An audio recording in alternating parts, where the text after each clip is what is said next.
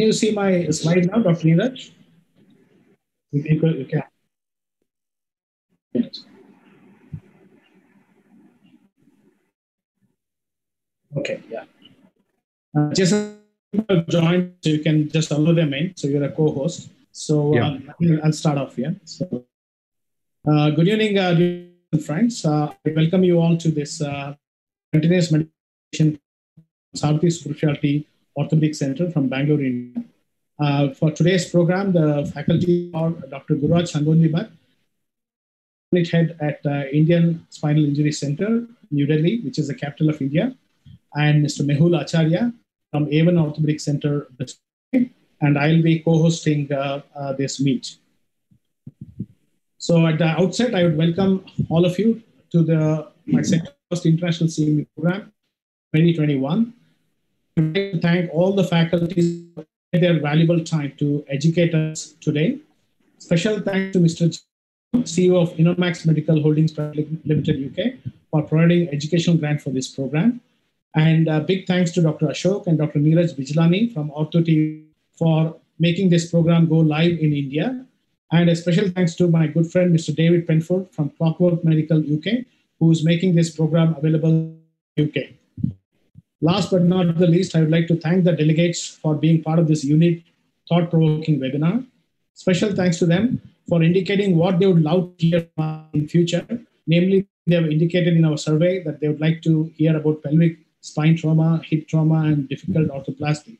And we'll plan our programs in the future accordingly. Today's program overview about the sacro-iliac dysfunction. I will start with introduction of the factors and bit about basics of sacro-iliac joint. And this will be followed by sacro-iliac dysfunction from a spinal surgeon's point of view, and to fuse a sacro-iliac joint in a scoliosis, tips and tricks from Dr. Gururaj Sangondibat. And finally, it will be followed by evidence-based treatment algorithm for sacro-iliac dysfunction from a pelvic surgeon point of view from Mr. Mehul Acharya. Lastly, there will be opportunity for question and answers, and we will continue. Introduction to Dr. Gururaj Sangondibat. He is a consultant and unit head at Department Surgery, Indian Spinal Injury Center, New Delhi, which is the capital of this country. I know many of you are joined from US and Europe as well. He did his MBBS and MS from St. John's Medical College, Bangalore, which is where this broadcast from. So he's very much our local boy.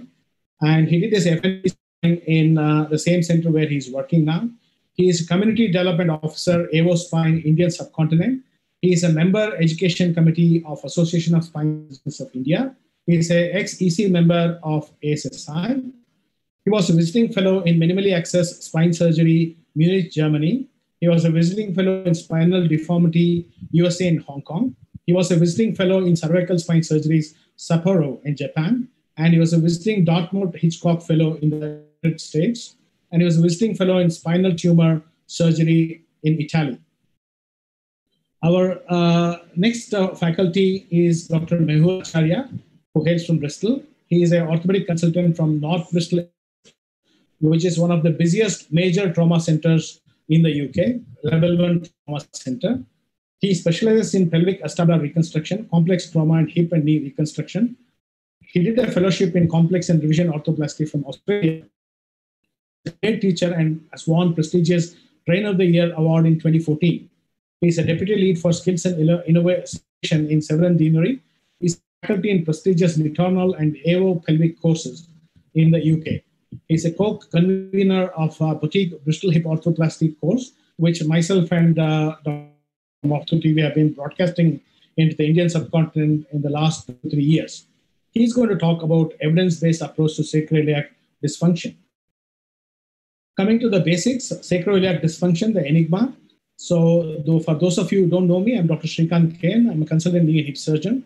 I'm formerly a consultant trauma and joint reconstruction surgeon in the UK. I'm at present proprietor and managing director of Southeast Specialty Knee and Hip Center in Bangalore and Campbell Hospitals in Bangalore. Coming to the dilemma of this particular region, this region consists of lower lumbar spine, sacrum, sacroiliac joint, and the innominate bones, and the acetabulum. And if you look at the kinematics and interplay of the different structures such as region, it is still poorly understood in 2021. The effect of pelvic movement on the cup in the supine, sitting, and standing position is a related topic in orthoplasty in 2021. We know as a rule of thumb that posterior pelvic tilt opens the cup and anteverts it, and anterior pelvic the opposite, that is, closes the cup and retroverts it. The functional cup axis range has replaced Leeuwenhoek safe zones for hip orthoplasty surgeons, and we are moving away from the transverse acetabular ligament to the psoas fossa to avoid psoas impingement. The optimized position software is showing an important role in addressing these spinopelvic issues in correctly doing the hip orthoplasty surgery. We know that in 80% of all the dislocated primary hips needing revision, there's a sacral pathology. This brings us on to the hot debate which we've been having, whether to operate hip first or spine first in dual pathology. And, when the total hip replacement is done and then a sacral fusion is short or long, that leads to increased stiffness and retroverts the cup, leading to increased transfer. Paper from Daniel Eng and group in Journal Surgery in 2020, which goes into the details of this. So it's worth a good read. And hence, my request to all the orthoplasty surgeons in this group is that, if there is a dual pathology, kindly refer the spine surgeon like our friend here, Dr. Gururaj, for them to deal with the spine, then we carefully deal with the hip. So hence the order of the talk here as well. We allowed the spine surgeon to go before the acetabular surgeon. Say that sacroiliac function may be a rate. It's a cause of around 30%, 25% of the low back pain. And as you know, low back pain epidemiology, 60 to 90% of adults experience back pain at some point in their life. So it's a very, very common problem. The incidence is peak between 35 to 55 years, 90% resolve in 6 weeks' time, 7% become chronic, male and female are equal. In 85% of cases, precise pathoanatomic diagnosis is not available. Back pain is second only to respiratory illnesses and for symptom-related doctor visits. In the corona pandemic, definitely the respiratory takes first prize in the world, but this back pain will take the second prize. So it is not that uncommon if we look for it. So as introduction to sacroiliac dysfunction, it generally refers to pain in the sacroiliac region caused by abnormal motion in the sacroiliac joint, either too much motion or too little motion. The sacroiliac joint pain is common cause of axial low back pain, affecting around 25 to 30% of the sacroiliac joint dysfunction are the fourth common cause of low back pain and pelvic pain. Around 10% so low back pain, pelvic and referred lower extremity pain due to this. The sacroiliac joint surface area is greater in males compared to females. They also take increased biomechanical loading, so slightly higher in males compared to females. Let me go to sacral and nerves. I know many of the physiotherapists are joining, so I'll be keeping it a little bit basic. So apologies to senior surgeons in the group here if it is too basic. The sacrum is a large triangular bone at the base of the spine by the fusion of vertebrae S1 to S5. The sacrum is situated at the upper back part of between the two wings of the ilium. It forms a joint with four other bones. The two projections at the side of the sacrum are called the Sacro-iliac, and they articulate with the ilium and the L-shaped or a king-shaped Sacro-iliac. The upper part of the sacrum connects with the last lumbar vertebra and its lower coccyx via the sacral coccygeal cornu. If you look at the weight transmission, the upper limb body weight is transmitted through the vertebra to the sacrum, then through the sacroiliac joint, to the innominate bones of the ilium, there to the hip joint, and to the legs. So the joint significant amount of the body weight. If you look at the joint anatomy, condylar synovial joint, it's a weight-bearing and shock absorber, as I just mentioned. It is kidney bean shaped. Its irregular articular surface resists shear forces. It helps in the attachment of various and stabilizing the pelvis, posterior pelvic ring. These are the pictures here. Look on the bottom left from the top. And if you go into the joint structure, it's a diarthrodial joint with two bony components separated by 1 to 2 millimeter. The joint surfaces are lined with hyaline cartilage, and the iliac cartilage is little thin sacral counterpart. The superior third of the hyaline iliac cartilage is found surrounding stabilizing ligaments, forming wide margins of fibrocartilage. The inferior, however, forms a synovial joint. This is the major ligaments of the pelvis, starting from below upwards, the ligament, the sacrospinous ligament, and most important sacroiliac ligament, ligaments. And if you look at the important sacroiliac ligament, it comes in three: anterior, the middle of the interosseous, or the dorsal sacroiliac ligament. And the interosseous ligament is massive bond between the upper parts of the joint. Muscles which are attaching to the sacroiliac region. The muscles which are attaching to the sacrum are the erector spinae, iliocostalis, longissimus, multifida, that which attaches to the innominate bone or the ilium, or the obliquus muscle, that internal external transverse obliquus muscle, and the quadratus lumborum. But to the front of the sacrum, you have attachment of piriform, which basically tilts the sacrum anteriorly and rotates the sacrum to the opposite side, assisted by the ipsilateral gluteus maximus, and contralateral latissimus dorsalis gluteus maximus through LDF causes nutation or flexion of the sacrum, extension of the LS joint. Long end of biceps also acts. It causes backward, rotates sacrum to the same side. The longus and multifidus pull sacral base superiorly and posteriorly the ligaments. Look at the innervation. The iliac joint is inverted richly from almost L4 to S4. You can see the various dissections papers from 1957 to 1998. From L4 to S4, innovation is there, which makes it a joint and hence a significant pain generator in the. If you look at the biomechanics, kinematics of these joints, sacroiliac joint, it has got multiple axes, three transverse axes, and then longitudinal and oblique axis. On the left, you see axis, and the third or the most inferior transverse axis is important because the innominate rotates around this axis. And if you look at vertical axis, also important, but the oblique axis, the left oblique axis and the right oblique axis along which the sacrum tries to rotate or the torsion occurs. Look at the sacroiliac joint movement. There is nutation, then there is counter nutation, which is basically extension of the sacrum. Then there is forward rotation on the oblique axis, then backward rotation on the oblique axis, which could be right or left oblique axis. Let's look at some of the physiologic and pathologic movements of the sacroiliac.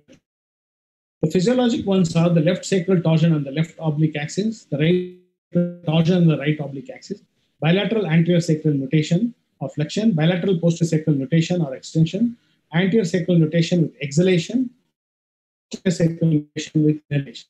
The pathologic movements are the left torsion on right oblique axis, not left oblique axis, but the right oblique axis, right sacral torsion on the left oblique axis, the left unilateral, not bilateral anterior nutation, which is a flexion, or a right unilateral anterior flexion, the left and right unilateral posterior extension.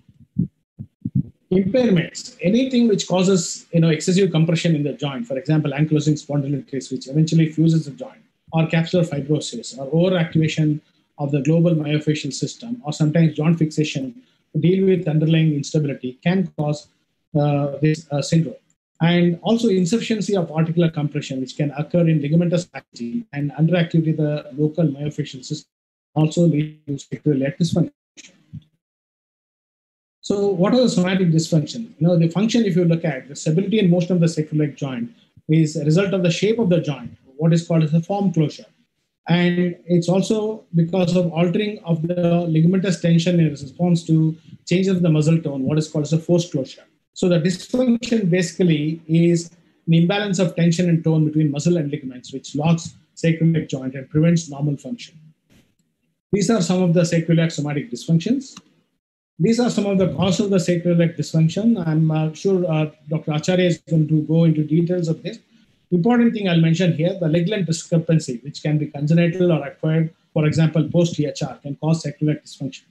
Also, structural pelvic asymmetry, which can be congenital, or pelvic obliquity secondary to massive kyphoscoliotic deformities, can also cause sacroiliac dysfunction, as in neuromuscular scoliosis or paralytic scoliosis. And Dr. Gururaj Sangodimat will be dealing with this aspect. Clinical features, again, Dr. Mez will deal with this in detail. So basically, I would say it's a unilateral low back pain radiating locally, which can be a sciatic type radiculopathy. Activities of daily living are affected, and rarely it can cause coccydynia. This is a typical picture of the sacroiliac pain. You can see the unilateral nature of the sacroiliac joint pain. With these basics, I hand over the podium to Dr. Gururaj Sangodimat, Unit Head of Indian Spinal Injury Center, Delhi, for sacroiliac fixation in scoliosis. And this will be followed by Mr. Acharya, who's going to talk about evidence-based approach to sacroiliac dysfunction. Over to you, Dr. Gururaj. I will stop sharing my slide so that you could share your slide. So.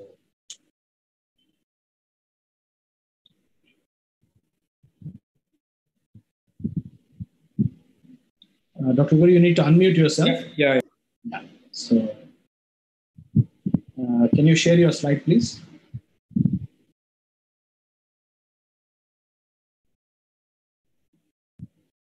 Yeah, we can see sacropelvic fixation options. Over to you.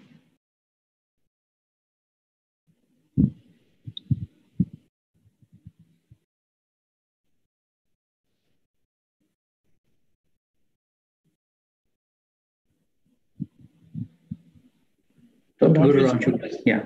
Okay, great. Can you hear me now? Yeah, I can hear you now. Yeah. Okay.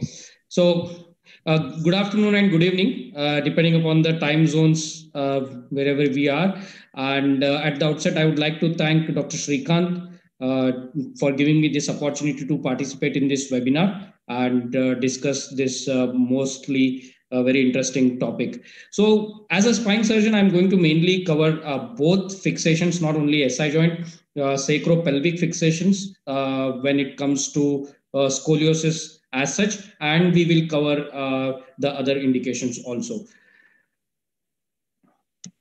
Okay, 1 minute. Yeah, so sacroiliac joint is one of the most neglected joints. We have least studied it and we have least understood. That is why there's a lot of controversy. And we all know that most of us and a lot of us, we were not doing any sacroiliac fusions or sacroiliac joint operations before. And now with the people talking about it more, with gaining knowledge, we have all started discussing, and that is why this webinar today to discuss about this very interesting joint. Sacroiliac joint has got, as Dr. Srikanth was mentioning, it's large variability in shape and ranges of motion, even though there is very less range of motion, but the minimal range of motion which is present in the joint is very important, and which causes actually a lot of low back pain. And that is why, even if we tend to think that sacroiliac displacements and rotations and dysfunctions are negligible, but they are not, because till now we were not understanding it's basically the pathomechanics of the SI joint. That is why we tended to ignore the basically etiology of back pain from the SI joint. So when it comes to sacroiliac joint or pelvic fixation in terms of spine, what are the indications? It needs to be done whenever we do long fusions to the sacrum, whenever there are neuromuscular deformities with pelvic obliquity, and in degenerative scoliosis or adult scoliosis, and in structural lumbosacral deformities, which involve the sacrum also, and in high-grade spondylolisthesis, and in lumbar and sacral tumors. So let's focus on scoliosis. We all know that basically the abnormal postural strain with the scoliosis which happens, there is a change in the biomechanics of the body. There is both, it is a scoliosis, a three-dimensional deformity. There is a deformity in coronal plane, there is a deformity in sagittal plane, and there is a deformity in the rotational plane. So these all three-dimensional deformity puts long time stresses on the SI joint, and it causes accelerated degeneration, or it itself causes rotation or displacements in the SI joint, causing basically SI joint pathologies. So we all know that adolescent idiopathic scoliosis is the most common type of scoliosis we see, and it has been found that the scoliosis is positive related with SI joint dysfunctions in patients with adolescent idiopathic scoliosis. So when it comes to neuromuscular scoliosis, it becomes important because it is the second most common type of deformity which we see in terms of scoliosis. And this mainly happens because of the muscle imbalance or underlying neuropathic and myopathic disease. This is how it causes a lot of stress on the pelvis and pelvis to sway to one side and causing SI joint dysfunctions and basically the whole pelvis to rotate or go into deformed position in a coronal plane. So this is what is the speciality of neuromuscular scoliosis. If you see in this diagram, there's so much of pelvic obliquity, and these patients even find difficult to sit without support because of this obliquity of the pelvis. Because of this, basically the whole pelvis mechanism is altered. So that is why in this kind of patients, you have pelvic obliquity and pelvis also rotates, which also causes SI joint dysfunction.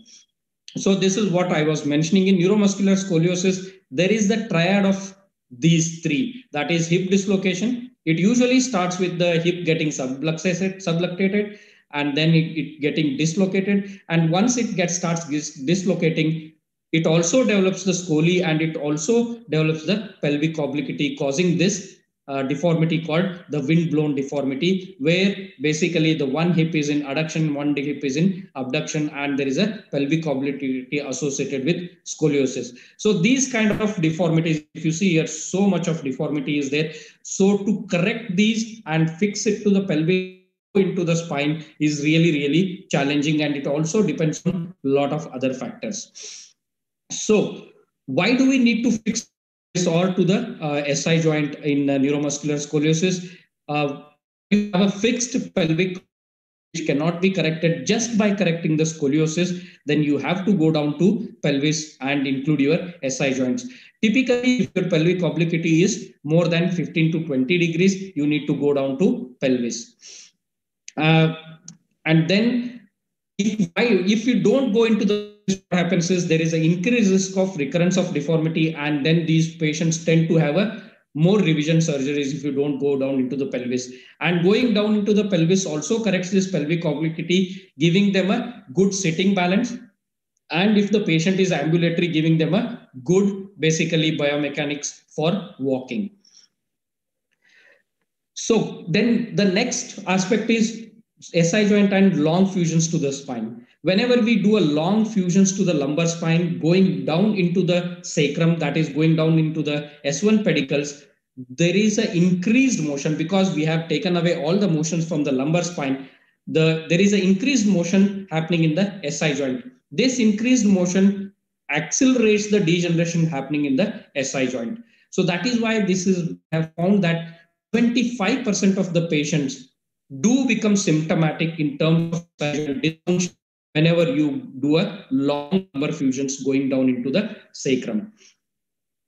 So, and then the other aspect is degenerative spine or adult scoliosis. So we need to go down to pelvis or fuse SI joints for different reasons. So it can be fused or go down to the SI joints to stabilize and fuse degenerated SI joint. With the degeneration of the spine, there can be already existing degeneration of the SI joints.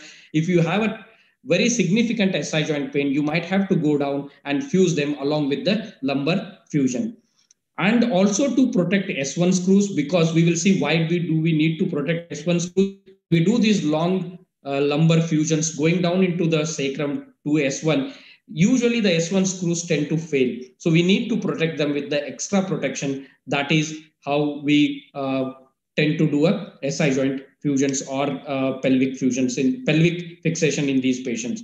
And then these patients can also have deformity in both in coronal and sagittal planes. So what do I mean by sagittal plane is pelvic actually retroverts when these patients starts degenerating. So we need to get that retroversion decreased and get the good sacral slope to maintain a harmonious lumbosacral and thoracic and cervical spine sagittal balance. So we need to go down to the pelvis for this reason also. And when we do these long fixations, we have to have a good base for these fixations. Otherwise, these fixations tend to fail.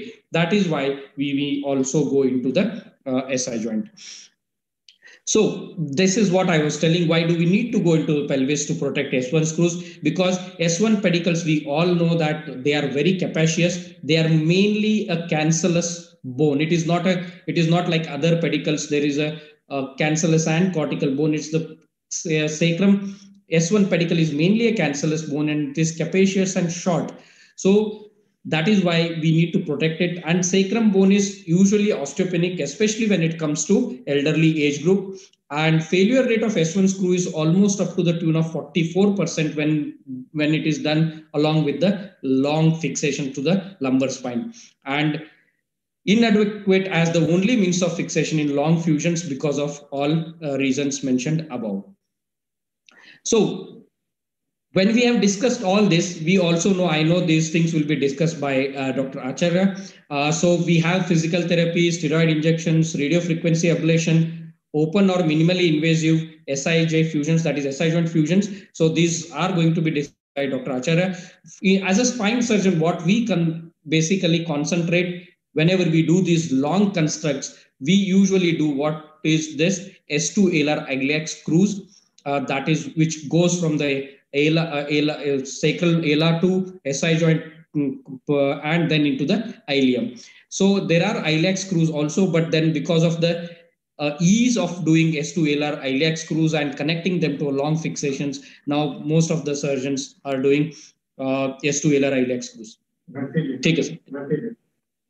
So why again it comes to basically these long screws into ilium or S2 alar iliac screws? Why it is very important to have these long screws? Because if you see in this diagram, this is the pivot point at which there is a lumbosacral joint basically rotates. So whenever if your fixation is going ventral to this pivot point, the fixation is going to be more stronger, and it resists the flexion the more the length of the screw ahead of this pivot point. So that is why if you see the screws which are in the S1 pedicle or the S2 AI screws or the iliac screws are much longer and they go much anterior to this pivot point. That is why these are more resistance for flexion, and they do actually control the flexion more as compared to S1 pedicle screws. So that's the pivot point at which basically the sacro-iliac joint or the lumbosacral motion happens. So when it comes to sacropelvic fixation, there is a concept of 3 zones of O'Brien.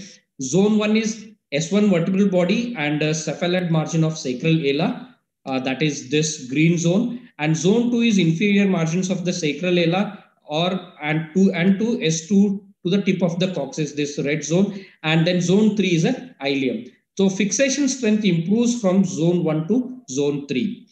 Because if you see, this is the alar screw, this is the pedicle, and this is the iliac screw or S2 AI screws, which go much more ventral as compared to these screws, giving more strength to the prevention of flexion at this joint.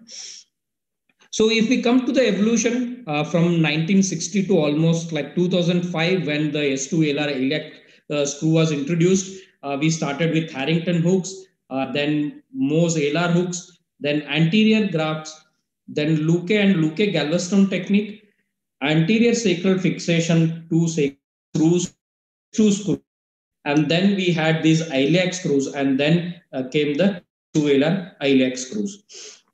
So there are many options to do this fusion or fixation, but then the most commonly used techniques are these 3 techniques: Galveston technique or iliac screws or sacral alar iliac screws.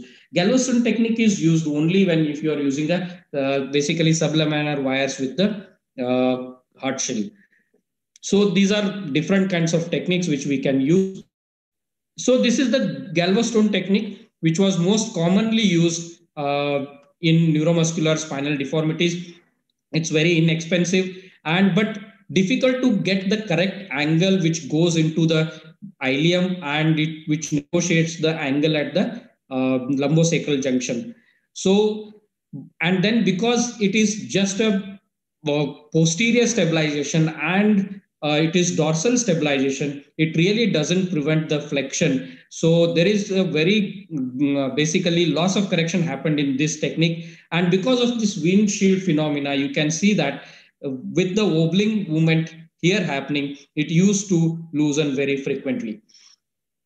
And then came a caustic transsacral bar. It was much better as compared to the Galveston technique. It used the Harrington technique, and this sacral bar which went into the iliac wings, which was connected to the S1 screws and then LR screws. But then they were connected with the connector to the lumbar fusion. But again, this was less stable in flexion, as we were mentioning, because it is only a dorsal fixation. It doesn't go down to the ventral slide. It doesn't cross the pivot point. Again, it was less stable in flexion. Then iliac screws, which was the most commonly used fixation, and still it is used when we need a multiple fixation into the pelvis. And basically implants were easier to place with the connectors, and it reduced basically lumbosacral junction motion because it went anteriorly, and it is more protective of S1 screws as compared to cages. So this was a study which they published in basically in 190 patients. 67 out of 190 patients underwent iliac screws, minimum 2-year follow-up. But if you see here again, especially in older age group, the screws failed again in 34.3% patients, and major failure happened where they required revision surgeries in almost 12% patients.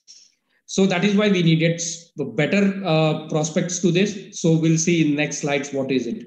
So some few technical points and tips and tricks of the iliac screws. The entry point is typically near the PSIS. It's almost like 1.5 centimeter cephalad and medial to the PSIS, that is posterior superior iliac spine.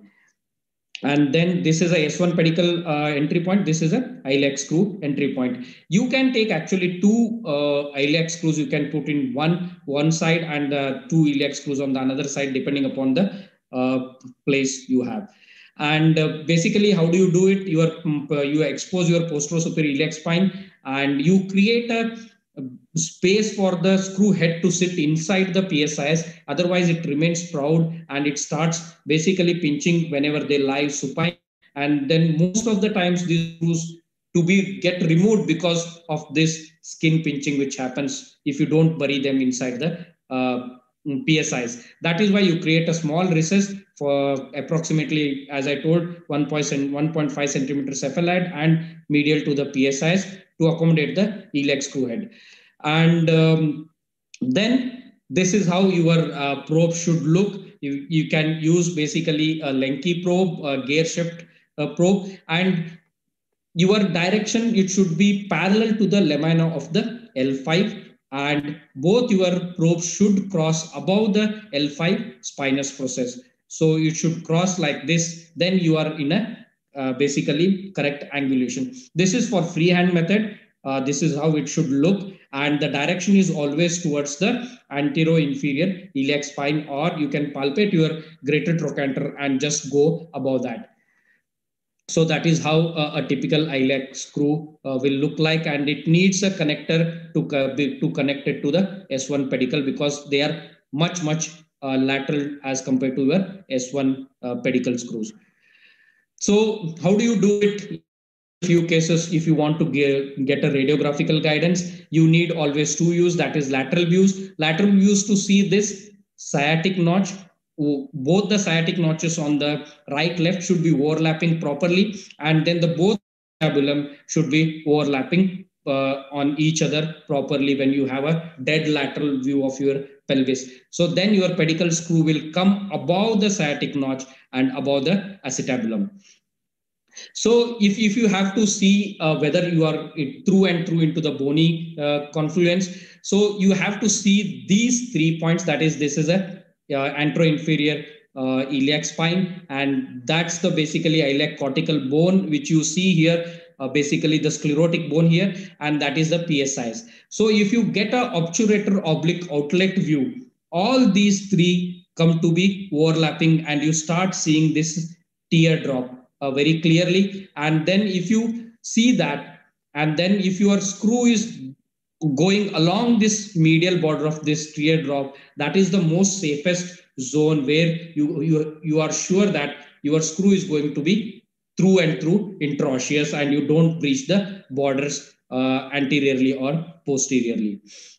So that is how the screw looks. That's at the PSIS, that is at the iliac wing, that's at the between the tables, and that is near the ASIS.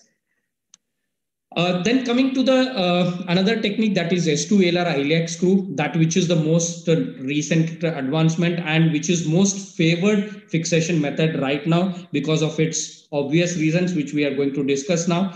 So basically it starts from the sacral ala and then crosses the SI joint and goes into the ilium.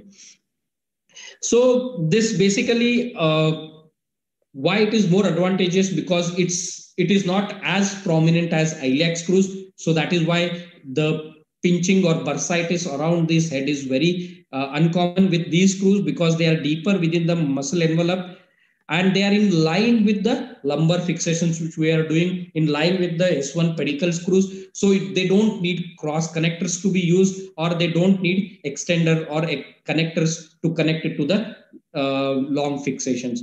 And it is ideal for pelvic obliquity correction because it is in line with the lumbar spine, and a good platform for derotation because again it is in line with the lumbar fixation. So the fixation point, the starting point is usually around the between the S1 and S2 foramen to the lateral border of the S1 and S2 foramen, and then it goes down towards the again anterior inferior iliac spine, and you can palpate your greater trochanter and go towards that.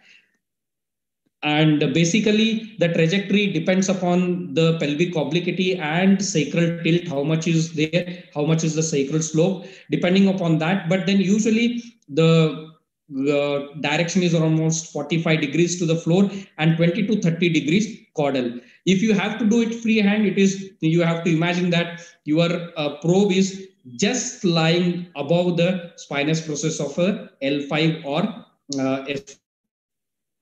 So what you have to see is, if you are using a gear shift, you always use your gear shift which is turned towards up for initial 25 millimeter till you get into the SI joint, because if you partially, there are nerve roots you might injure if you inadvertently pierce the ventral basically surface. So point it towards dorsal region, initial 25 millimeters.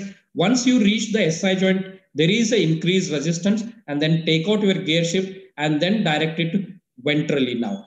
So you can use a awl or a drill to start your starting point and go towards greater trochanter, or if you're using X-rays, towards antero-inferior iliac spine. And then the length is almost 25 to 35 millimeters before you reach the SI joint. And then after you cross the SI joint, again around 35 to 65 millimeters. So it is almost length is going to be around 70 to 100 millimeters.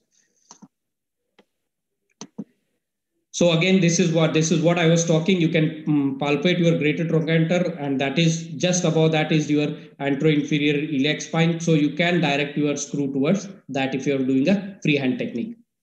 So this it looks. You start with your drill or with your gear shift, and then go towards about 6 and towards acetate, and then is the teardrop which you can see, and then it is going.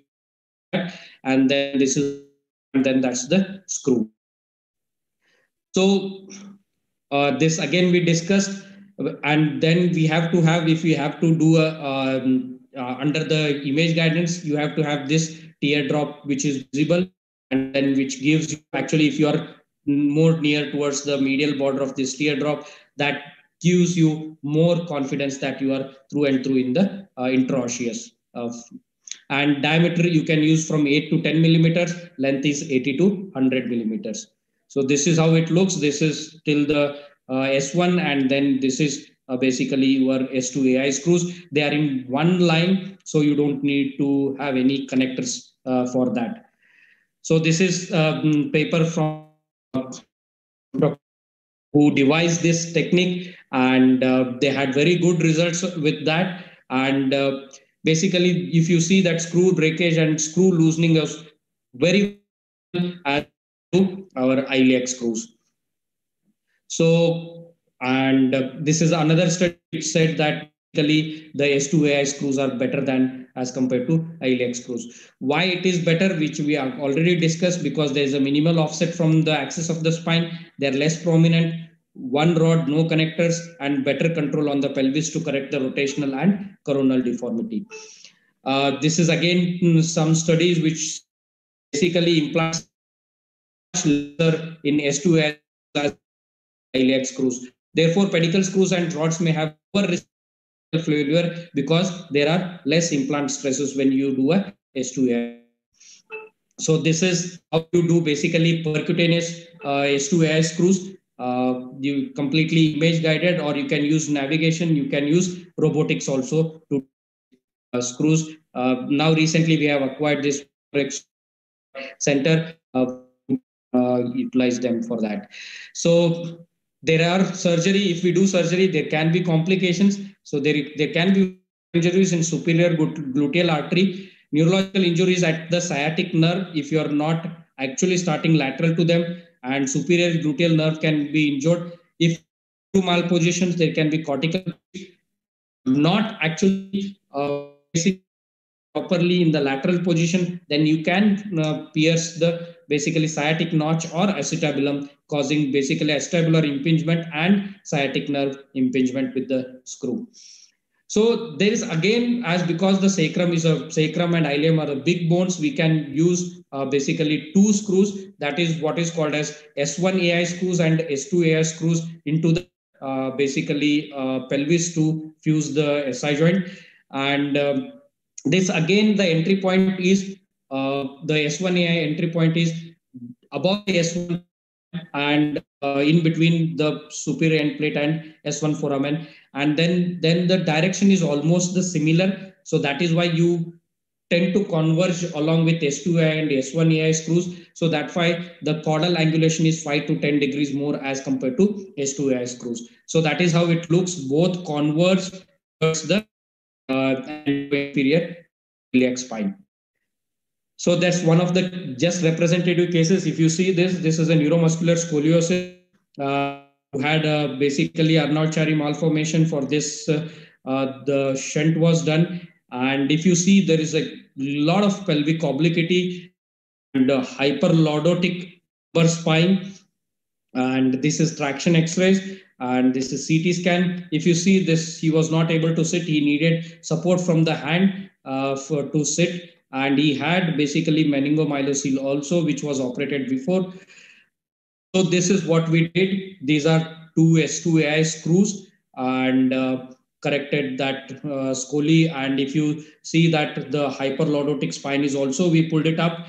And if you see, the sitting balance is very nice. His hands are free now, so he's able to sit properly. So all said and done, it has advantages, but it also has disadvantages.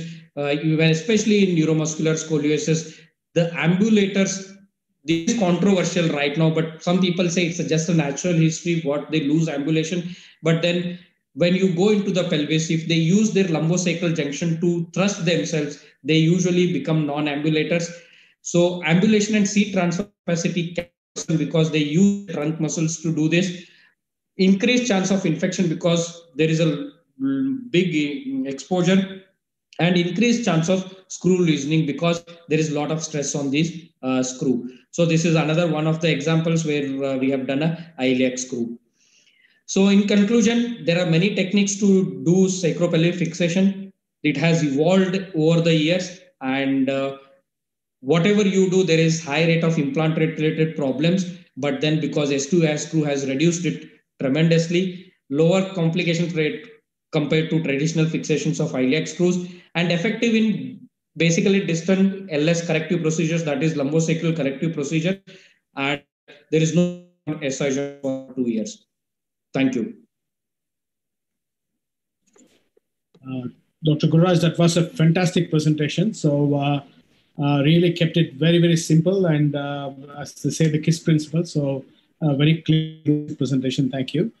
We know we got a question and answer session scheduled for the end of the meet, but if there's any questions among the faculties, feel free to ask questions that you want to ask. No, you said it was kept very simple, but there were very complex cases. Absolutely complex cases, but kept very, very simple. So that is the mark of great surgeons, really, keeping complex things into simple, breaking down into simple bits, basically. Yeah. Any questions, Matt? Do you have any queries? No. Yeah. Good. Dr. Guru, what exactly is the this S2AI screw that you use? Is this from the AO or who is producing these screws? No, these screws now, that is the beautiful thing about them. They are basically like normal pedicle screws, but their diameter is big and they are longer in length. So that is why most of the companies all are producing these screws, and Indian companies also do have these screws. But then coming to iliac screws, there were special designs from AO, there were special designs from Globus, there were special designs from Medtronic. But then when it comes to S2AI screws, it doesn't need any special design. It just is a normal pedicle screws, which is bigger in diameter and longer in length. And recently, a lot of spinal surgeons have been saying that they're using 3D CT, 3D X-ray quite a lot. I mean, do you have any experience of using this 3D X-ray theater? Actually, I have not used 3D X-rays as such, but we do have navigation and we do have robotics. So we are using that. So we don't have a 3D CM, but we do have navigation and Mesorex robot. So we are using that. Yeah. That's great. Dr. Neeraj Bijlaji, any questions on the OrthoTube chat boxes? Dr. Neeraj, you are there? Yeah, probably he's muted, I think. So I think, yeah, so I think we'll sort of move on to the next topic. Dr. Guru, if you can unshare your slides, then Mr. Meza can share his slides. I have already done. I have already done it. Okay. So, yeah, we can see Dr. Acharya's slides, Sacro-iliac dysfunction, evidence-based approach. That's great. Over to you, Mez. All yours. Great. So thank you. Thank you very much, Shri. Thank you very much, the organizers from OrthoTV as well.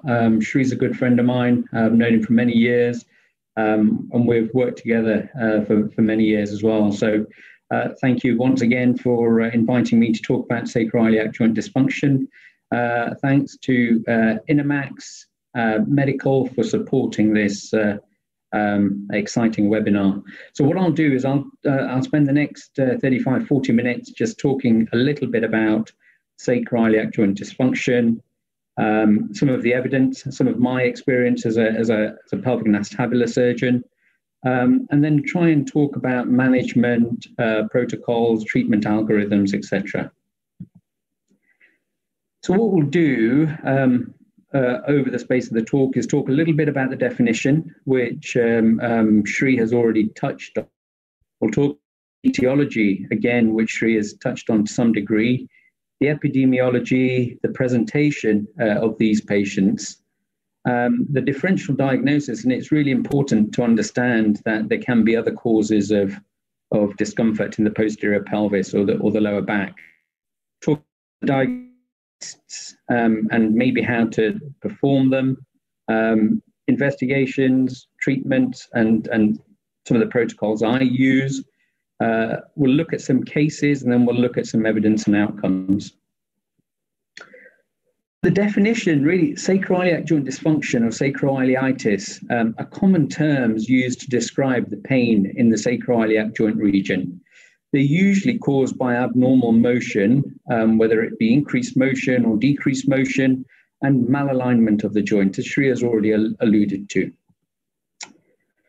The etiology, it could be idiopathic, so there may not be an underlying cause or a cause that is found. It could be degenerative, as we've talked about, post-traumatic, and I see quite a lot of these. So people who have had pelvic and acetabular fractures who come back with ongoing pain or chronic pain and who have degeneration. And you can see the two x-rays just on the right-hand side of the screen. So the top x-ray shows of a post-op patient, a young lady who was in a nasty car accident, had a nasty pelvic fracture to the right side of her pelvis, hemodynamically unstable, ended up losing her right leg as part of the trauma. And so she was mobilizing with the help of an orthosis for many, many years. And this put an increased force through the back of the pelvis. She ended up having lower back pain, sacro-iliac joint pain, and ended up having a sacro-iliac joint stabilization, which was fantastic. She went home on the same day of the operation. She managed to mobilize in her prosthesis, fully weight bearing without any problem. So it does change lives. Other etiology where it could be post-inflammatory. We've talked about the case of ankylosing spondylitis. It could be post-infective, postpartum.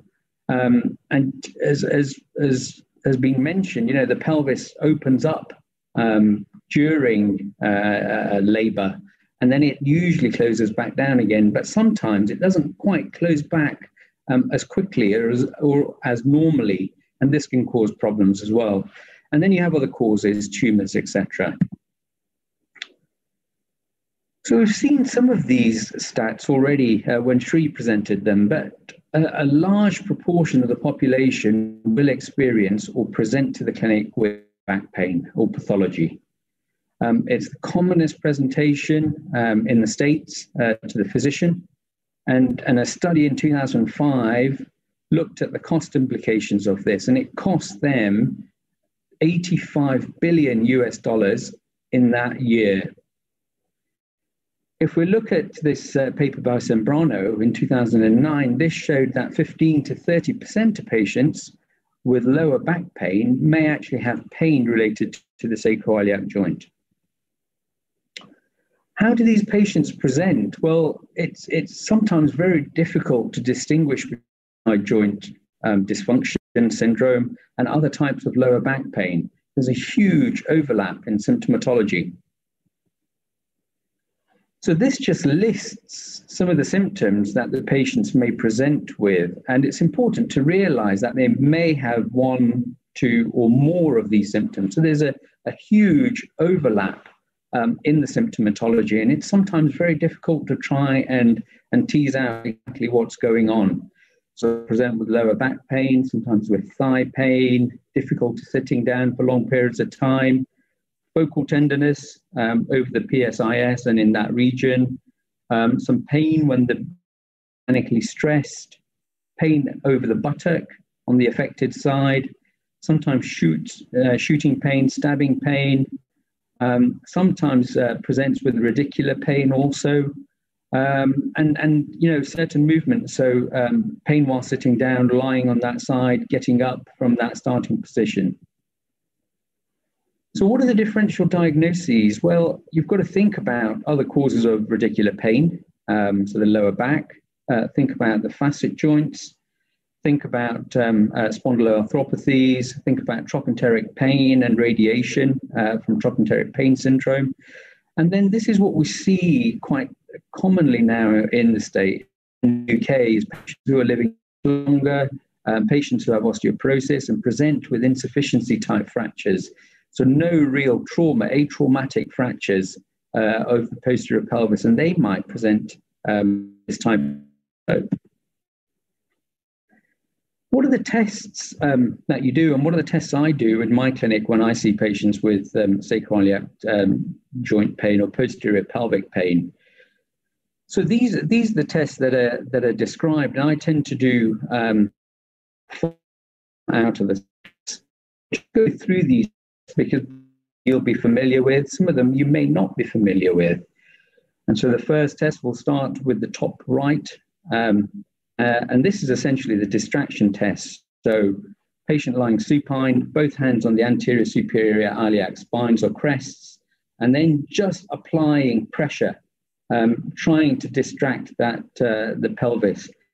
Reproduces or provocates the symptoms. This is a positive test. Second test on the top line, this is the thigh thrust test. So essentially we're assessing the right side in this patient. One hand goes underneath the sacro-iliac joint, the sacrum, and then you apply pressure in a downward fashion. So you thrust the thigh down towards the SI joint and see if that provocates the pain. The image on the right-hand side, top line, this is the compression test. So patient lying on the unaffected side, you push down on the affected side again, trying to provocate those symptoms. And then you move to the prone position. So you have the patient in the prone position and you apply your hand, the flat of your hand, over the back of the sacro-iliac joint.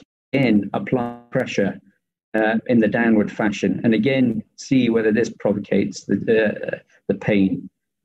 Then you have Gansland's test, where in this particular image, you're assessing the right side. So the right side, the hip is flexed up, the knee is flexed up, the patient's holding it.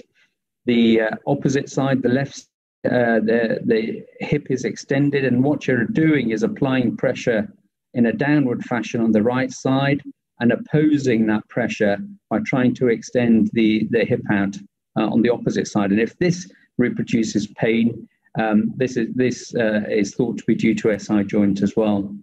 And then the one that wasn't described in Laslet's paper in 2005 is the one in color, and that's the Faber test, the Faber 4 test, for abduction and external rotation, and then applying downward pressure on the knee to see whether this reproduces some pain in the SI joint.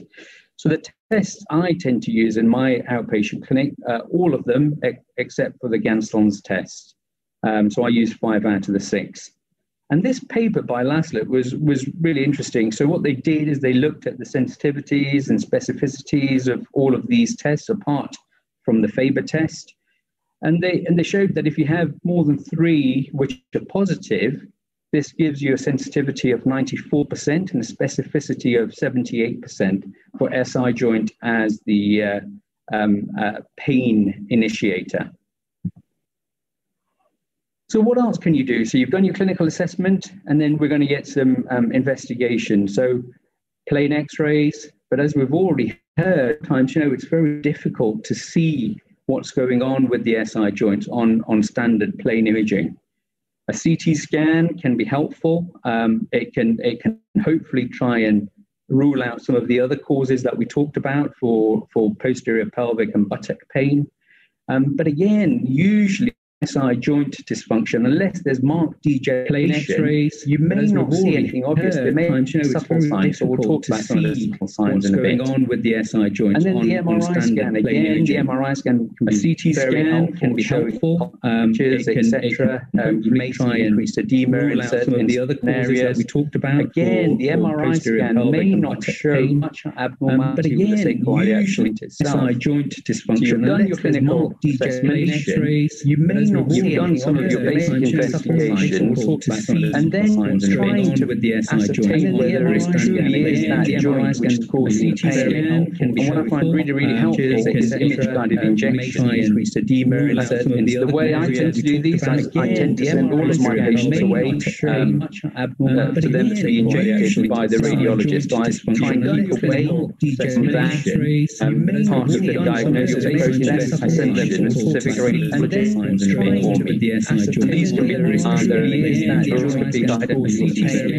be what I find really, really helpful is image-guided injections. So what do you do? So they've had the way I get more positive clinical tend, they've had their imaging, and then they've had a positive response to the injection. What I tend to do with the injections is I'd like to see at least 2 specific injections over a period of time. And when I mean positive, I want them to have about 70 to 80% for a period of time. So this then would give me some reassurance that the sacro-iliac joint was the cause of this pain. What are the treatment options for this then? So analgesics. You can think about physiotherapy to try and strengthen the core and the back muscles. You can think about sacral belts, binders, etc. You can repeat the injections if they've had a great therapeutic effect for months, sometimes even longer. Just repeat the injections, and that might give them enough symptomatic relief. What are the treatment options for this? If their symptoms recur or they don't have prolonged response to the injection, then you may well think about offering them surgery to stabilize or fuse the sacro-iliac joint. The injections, if they've had a great therapy. So this is essentially my algorithm pathway for physicians that I see, and it's quite crude, but I think it's very, very helpful. So I have patients who don't have pelvic pain or SI joint pain to the injection. So I see them, I assess them, I do the provocation test that we talked about. They may well have already had some imaging, they may have been referred to me by the specialist. So I will look at that imaging, put all of that information together, and if 3 provocation tests are positive, then they were asked image-guided SI joint injections, 2 of them on separate occasions. If less than 3 of the tests are positive, then they'll have further imaging that hasn't already been done, plus or minus onward referral to one of my consultants, and we'll sit down and we'll discuss them in a multidisciplinary team fashion. So going back to the other side of the algorithm, so patients who have had a good response to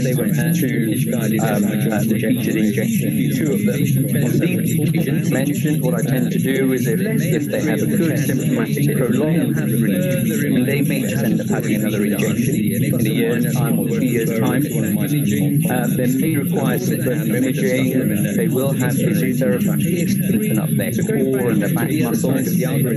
But if they have responses that recur or don't last for a prolonged period of time, and these are the ones that we consider stabilizing if they have a good symptomatic prolonged. Running through a few cases, just to try and highlight a few points, surgical techniques, a few of the imaging modalities and some of the subtle signs as well that you may all want to pick up. So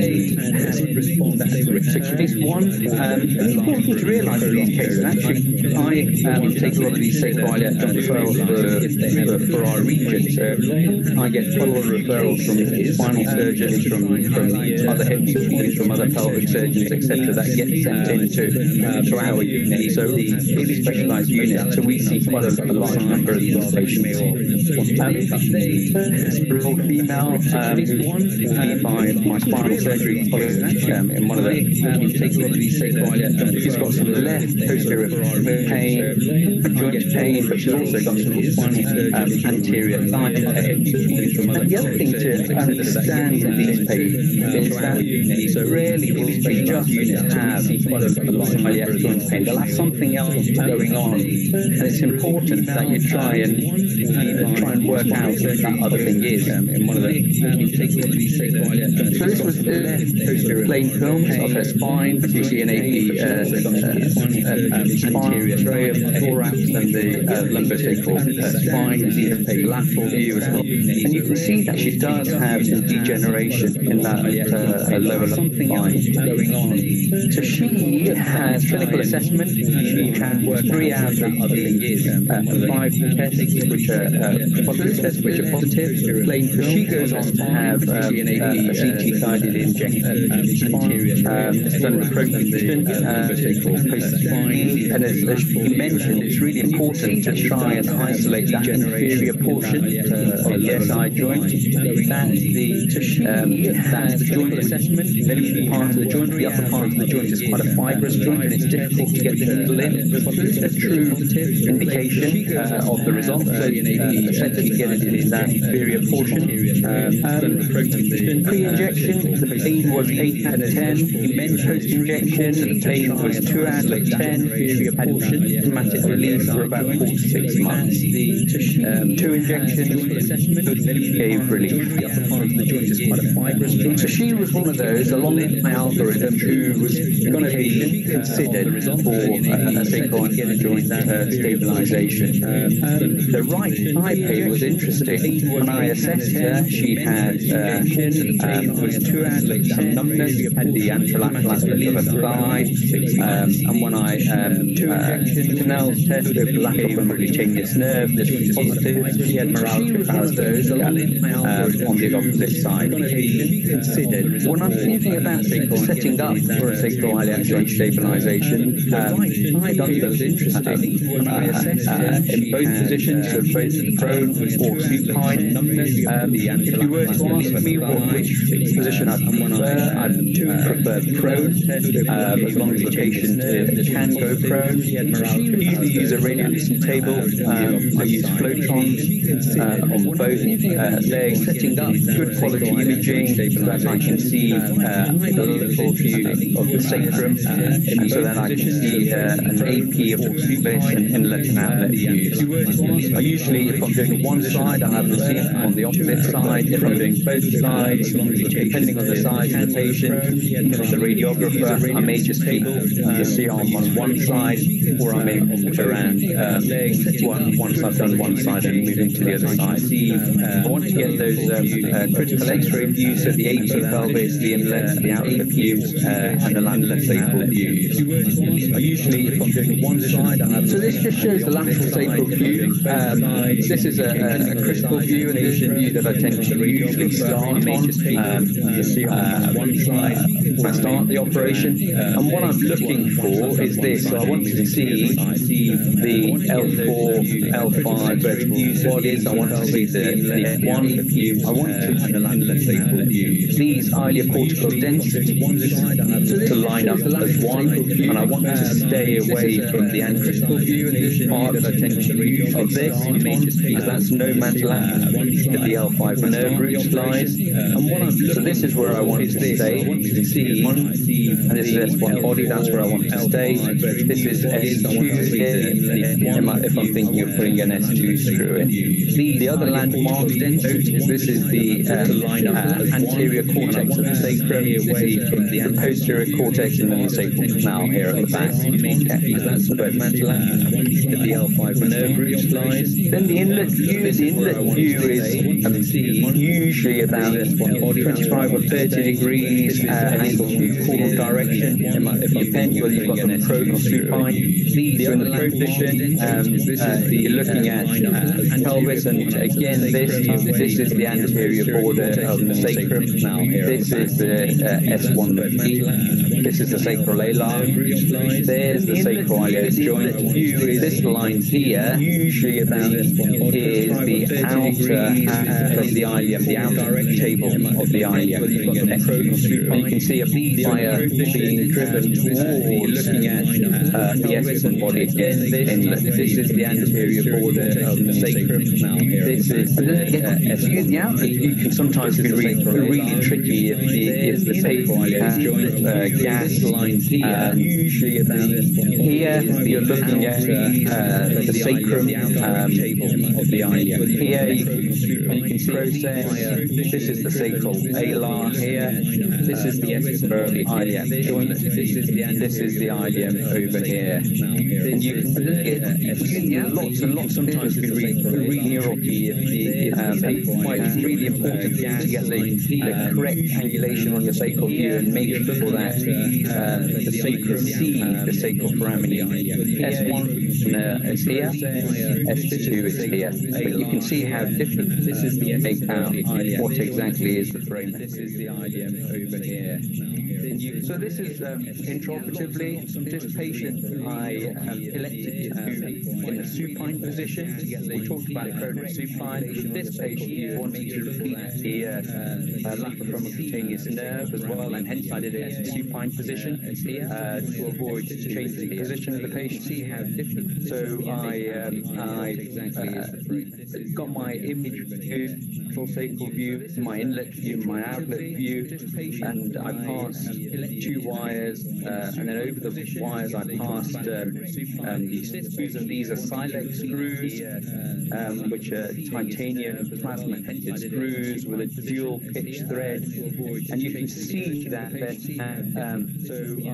fenestration, a window in the middle, allows you to pack bone graft, whether it be autograft and whether it be synthetic graft, into that channel, allowing for fusion over that length of screw. So this post-op, 2 years post-op, pain is better by 75 to 80%, and that's a good result for her. She's really happy with that. Case 2, this is a 53-year-old female. She's had a previous 3-level ACDF, so cervical spine fusion. She's got extensive degeneration of the lumbar spine. She's got Bertolotti joints bilaterally. She's got pain in bilateral sacro-iliac joints in the posterior pelvis. So again, she's been seen by another one of my spinal colleagues. And this is what she looked like when you look at her X-rays in the AP and the lateral positions. You can see that she's quite big. She's got quite marked lordosis, a bit of scoliosis as well, a bit of a curve. She's got quite marked degeneration. She had the previous cervical surgery, as I've said. So I'll just run through this scan. And this just shows some of the degeneration in her lower lumbar spine. The reason why I put this up is so that when we get to the SI joints, just run through that. I'll get to the SI joints here, so I'm going to let that run for a second. So a bit of sclerosis, nothing too major at the SI joints there. Just going down a little bit further, and oops, I just go back, just tried to stop it there. My apologies. Let me just run that once more. And I'll stop it where I think the important bit to see is. So if you look there on the left iliac joint, what you can see is that there looks to be a bit of gas in the SI joint. And as we go further down, we see a similar sort of appearance on the right side as well. There. And again, this is just a subtle sign that the or more movement than within those joints. And those joints may be under more stress than normal. It just gives you another idea of those joints as the cause of pathology. Then this patient has clinical assessment, has the imaging, and then has diagnostic injections. And this is what I mean. It's important. This injection isn't great. The one on the left-hand side, I think it's too high up. And the injection on the right is a little bit better. It'll be lower down. But this is the area where you'd ideally want to do the injection, very low down in the SI joint. This patient has an improvement in pain from 10 to completely gone for a period of 2 weeks. So, and similarly, this patient has sacro-iliac joint stabilizations on both sides. This is done in the prone position this time because there's nothing else to do really. And I do both sides. I do one side, my registrar, and my fellow does the other side. And you can see I've put 2 large 12.5 millimeter silex fenestrated screws, and then a smaller 7 millimeter non-fenestrated screw on one side, and I've managed to get 2 screws on the side. So these are the x-rays. I think this was about 18 months down the line. Again, the patient is extremely happy. Pain that they had related to the joint has almost completely gone. Again, about an 80% improvement. Case 3, this is a slightly older male. So this is a 73-year-old male. Had a previous L2 to ilium fusion. It was a limited lumbar down to the ilium with some of those screws that Dr. Gururaj explained, but not the S2AI screws.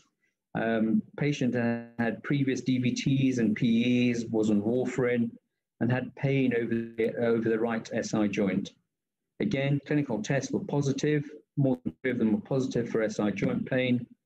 So the patient had a targeted injection.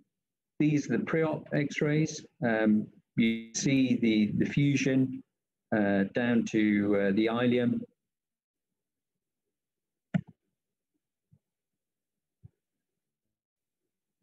Again, just the CT scan.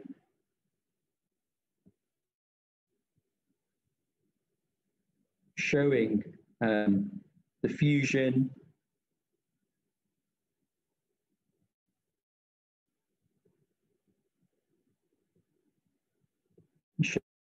Remains good, but again, showing that subtle sign of some gas in the sacro-iliac joint. Again, possibly indicating excessive movement and possibly the cause of. So this is the typical position where I think the diagnostic injections should be placed low down into the SI joint, as you can see here, followed with some contrast, which is injected to ensure that you're in the right place. And this patient had a good response to the injection. So again, in this case, I stabilized, fused the right sacroiliac joint. Managed to get 2 screws into one, but I couldn't get a 3rd screw due to the iliac screws, so smaller screws in. Again, there you go.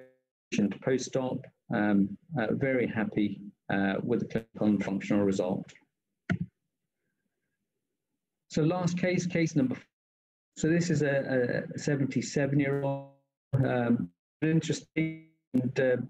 Srikanth, my friend, talked about the relationship between the spine and the pelvis, functional stability and the functional movement. This was an interesting case. A 7-year-old man who had quite severe arthritis in his hip. He had a hip replacement for his arthritis. He was known to have losing spondylitis. His spine and his SI joint were open prior to his hip replacement. However, after replacement, he still had some pain in the groin, which was different, and he had some pain in his right posterior. I think he was referred to me by my colleagues in a hospital about 40 miles away. Referred to me about 3 years of hip replacement. Problems with the hip. The wound was fine, evidence of infection or anything like that. So again, assess the patient, do all the tests, the provocation tests, and the provocation tests for a joint dysfunction were positive. And so I was going to send him off for some injections, but I couldn't. So I assessed that in a little bit more detail and actually found his was a and it was possibly hinging. So that's what he had. He had a clinical assessment, nervous irritation on that, and he had positive test for SI joint provocation.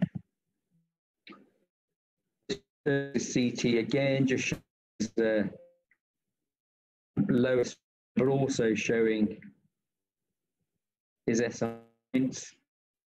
that he's got ankylosing spondylitis, and I was keen to look at the hip replacement as well, just that there wasn't anything going on with his hip replacement to explain the pain he had. But his psoas was clinically irritating him, so the plan with him was this. So I did it in a staged fashion. We arthroscoped his hip, one sitting, and that improved his groin pain. And then he came back, and I did his sacro-iliac joint on the things really well. How do I manage these patients? So I've stabilized their sacro-iliac joint, have their surgery, and I usually try and do them at the beginning of the operation list, try and do them first on the list. I let them weight bear with the help of crutches as toy. I get the physios to see them before and a core strengthening program. And get home the same day if I can. If they're in pain or if they're lateral, sometimes they overnight, go home the next day, get a scan of them. So my first 10 about but now I'm tending to like my pelvic anatomy fractures. I want to know where the implants are on day one, and so I will get a CT scan, a limited CT, just posterior pelvis to discharge, and then see them in at 6 weeks, 3 months, and at the 1 year X-rays, and they have X-rays and outcome forms. So a little bit of evidence and outcomes then. So when I started up about 10 years ago, I was seeing coming back, etc., and I was fusing maybe one SI joint a year, something like that, post-trauma, and I was doing the open actually. So I was using a lateral window under iliacus, opening up the joint with a little bit sometimes, or a curette, and then using some again crest necessary, and then putting 4-hole small fragment plates at about 70 degrees to each PSI to allow those to fuse up. However, times have changed and people more things through limited incisions and through cutaneous approach. And the advantage certainly in numerous papers show that the short operating time with the minimum is reduced blood loss and also a reduced hospital stay. If we look at current evidence, paper came out almost a year ago, last year, and this is a review of all the literature out there, sacroiliac joint stabilizations. And two graphs from that paper I talk here. The one on the left looks at the analog, the one on the right, the osmolarity stability index. So if we concentrate on analogs, 80 is there, which sacroiliac dysfunction and treatment of these, and some of them they're controlled trial. There's a couple of level is, and most of them are level 4 studies, 18 studies, and pool all the data for all these studies. What it shows improvement in pain visual analog for these patients who undergo sacroiliac stabilization. The pre-op visual analyze scores and to about 30 after surgery. Osmolarity index studies here about 10. And again, if we look at the osmolarity disability index, is improving that pre-op stop. And so just seeing that in a slightly format in bar charts, those were forest plots on the previous slide. The study for the sort of quite a markment post Sacro-iliac joint surgery, and then to their disability index, the Austrian Disability Index, that is, there is improvement. So in summary, we've talked a little bit about the of Acharya. We've talked about the epidemiology, some of the of open techniques, etc. Preparation of patients. It's important to understand that there is a diagnosis. There may be something else going on as well. Think about the diagnostic test. Excuse me. Provocative tests and how to interpret them, and how they're going to decide what investigations these have, whether they should have the diagnostic injection, whether it should be you doing them, or whether it should be one of the radiologists. And then just think about treatment protocols. So, I've shared my treatment protocol and how I think about things, but you may well have one that works for you. And then think it's an outcome. So a literature out there, most of it is level 4 studies. There are some randomized controlled as well. The pool there, which is really small, is the to show visual animals that they improve these patients' surgery. Thank you very much.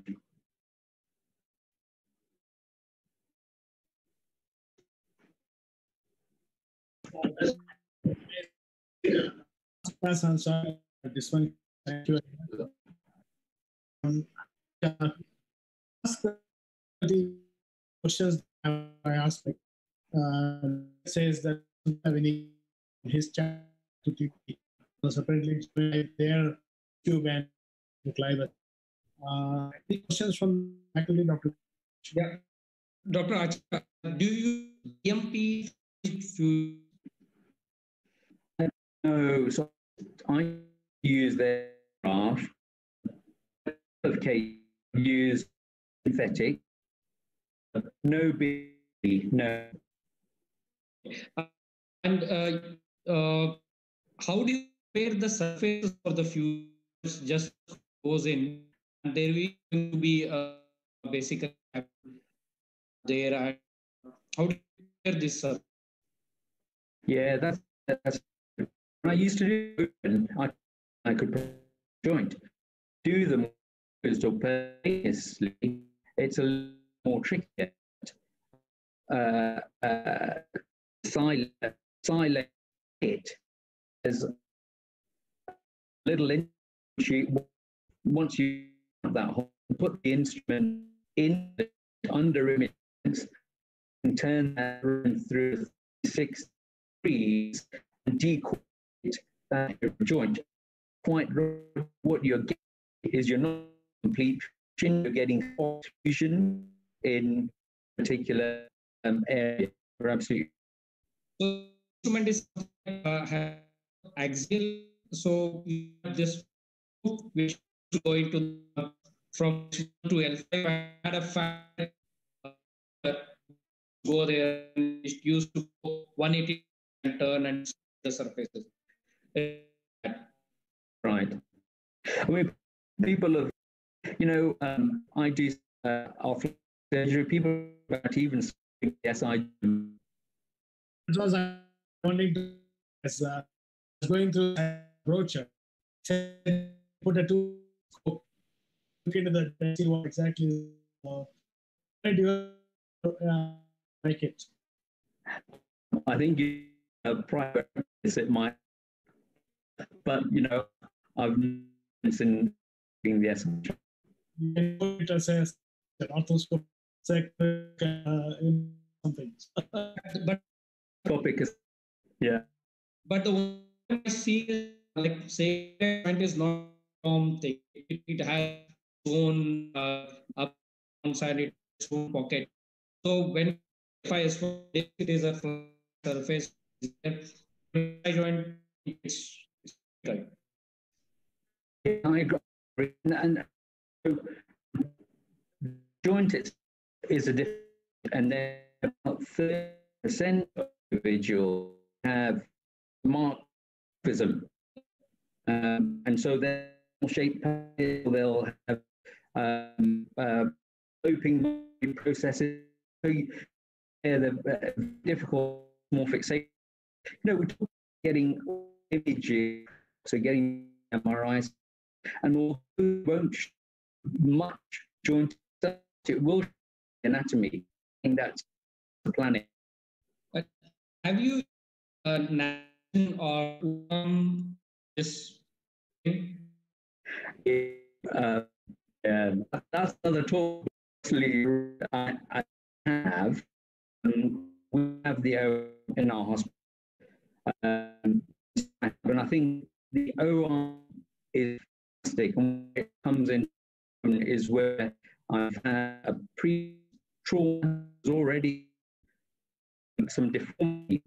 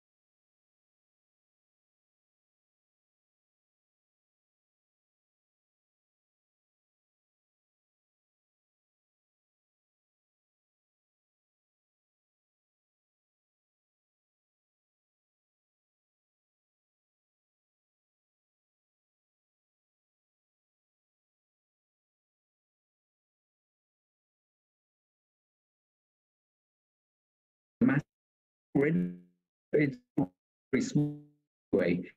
The compressible C will be whether you or not is a question. One more. Yeah. So have you used dental sticks fuse surgery? Yeah, so a few things.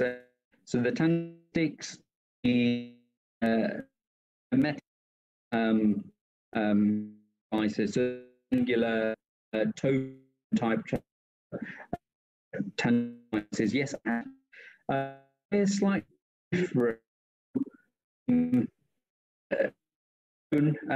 But what they are is a large plug which you then have you and results with them. My concern be in elderly who have sphenic osteobone. There have been of fractures, etc. Only the very encouraging. And in terms of screws, do you all three two screws? How do you decide? And yeah, I think you need screws. The idea of having three, if you can, and if metal work, you might get the thing. But again, that's a process. What's really important is wire your first investment. If that is, then you can usually get thin. It's not possible if you've got like sacrum, but you at least two 3, depends on, it depends if there's any metal wear. Mentioned that so the to do a topic in last week when orthopedics used to inject 1% of the used to get these radial procedure. Have any study which is the procedure? How many times and painkiller the joint? Yeah, that's a good question. That's what I tend to reduce. I don't know the result is offhand. Due to try and analyze that problem, I send them to one oncologist who's and my colleague. He does all my joints, and he will dye into the joint. He'll put the needle in. He'll confirm. So try and minimize variation as much as possible. And so what I will do is, patients may have had a joint injury somewhere in free, but whether there's positive result, negative result, will still get 2 more with my wrist. I think, Doctor, there are no questions in the box.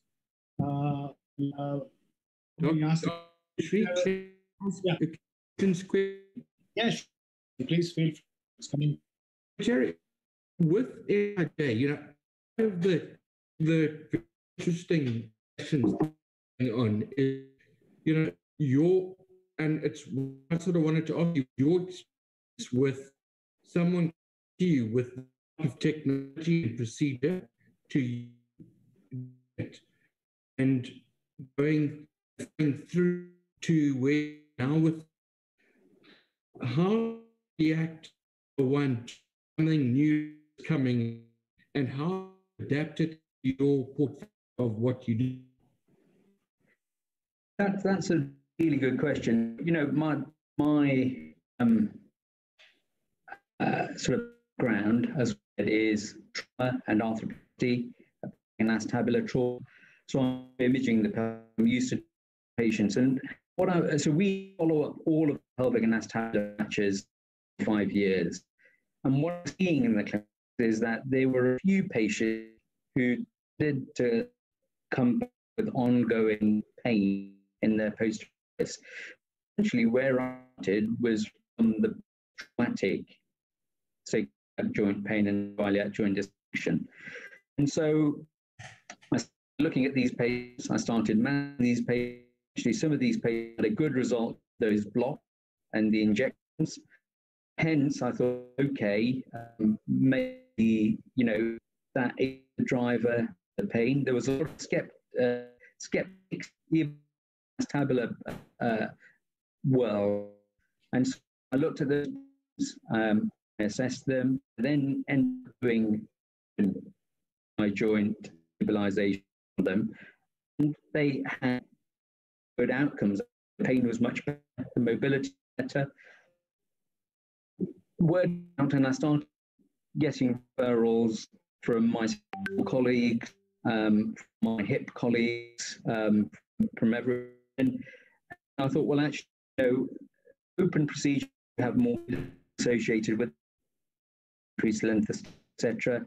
So I was keen on trying to use minimal techniques to achieve this, and that's people like yourself contacted me, and we got in touch, etc. And you know, patients benefited from this. A question. I think the general therapist, he brought a message. He's asking physiotherapy in say dysfunctions. Guru couldn't test much, so if Guru could start, answer, then can add in a word. So, as I mentioned, one slide that we all know and we agree that therapy and techniques are main of treatment as functions. A few of them do need agents in the.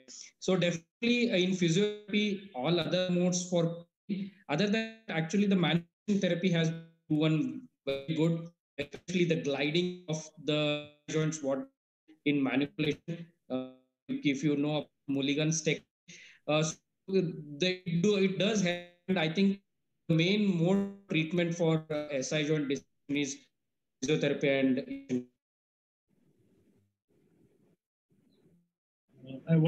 Yeah, I agree. I think most of the patients can have improvements with conservative non-operative measures, and I think strengthening, strengthening the back muscles, the multifidus, etc., having a good core supports.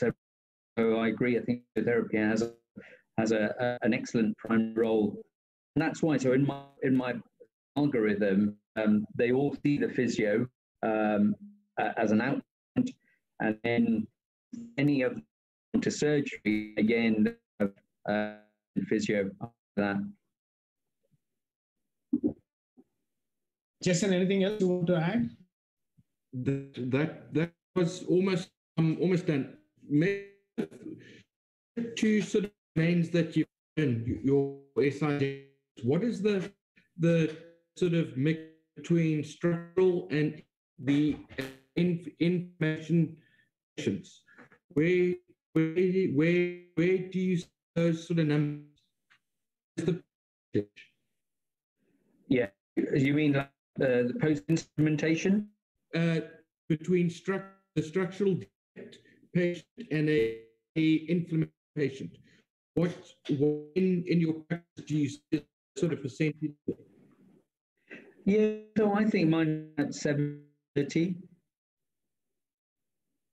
So more prevalent on structural than in the inflammation. But I think part of that is we have with some of the neurologists, the rheumatologists take all the inflammatory side, and so the other important to note is we've talked about management and we've talked about insurance physio, but with inflammatory type of arthritis and arthritis, there are some pretty good medications out there that have management. So I may be seeing them, may not. Okay. Questions, Guru? You got any questions or questions to Dr. Gururaj? Jason, you have any questions to Dr. Gururaj? Not at the moment. One thing, Gururaj. So we talk navigation, but the other thing we've done is we've been cases, so implementation to eye and coming side joint. So essentially, it's in the trauma setting. It's essentially triangular fusion, and that's essentially what we're doing is providing that planar fixation. And that as joints as well. So work very well together with final guys. Yeah, to work together. Definitely, when situations, it's always helpful to have a surgeon along with the surgeon, and you mix match things, get a strong base to have a spine above. Any question, Srikanth, as well? Any question?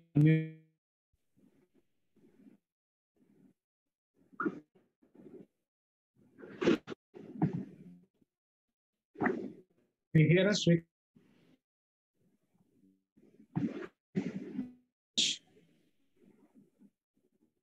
I think listen, that's fine. I think a lot of questions. We are coming to the program and end of our time schedule. So really take this opportunity to again our faculty, Dr. Gururaj and Dr. Acharya, and to our sponsor, Jason John, and a big thank also to Dr. Neeraj, our broadcast across India, to our friend David from Medical. So much to everyone. And I think what we is trying to do some live study about this particular vision use Alex crew probably by around end of April time. So once that is ready, so we have a second webinar and we can broadcast live from Bristol, see how it's done. And maybe if you got any cases coming up very ones, you can sort of club there and you can broadcast Delhi, he can broadcast from Bristol. It would be amazing, fantastic. So, yeah. Thank you. Thank you, Dr. very much. Dr. Jason. So I think the information for the SILEX, etc., will be available on this website. On the website. Yeah. That's been with all James. Everybody has got it. Go through that. Okay. All, good evening to UK and good morning to US. Good night to India. Bye for now. Bye. Everyone. Bye. Thank you very much, everyone.